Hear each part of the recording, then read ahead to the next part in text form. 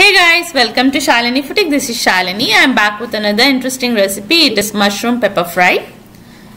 To prepare mushroom pepper fry, we are going to prepare our own masala. Dry roast all these ingredients and make a fine powder. Add oil in a pan and splatter some cloves and cinnamon stick. I added 2 cloves and a small piece of cinnamon stick.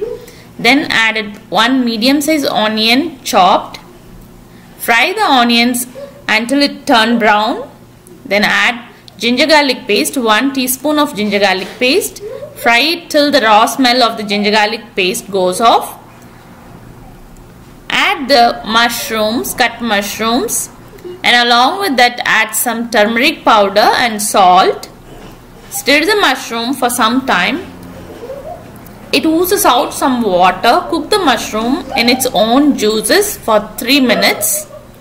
3 to 4 minutes, depends on the quantity of the mushroom, and then add our prepared masala and cook the masala for 2 minutes. 1 or 2 minutes is fine.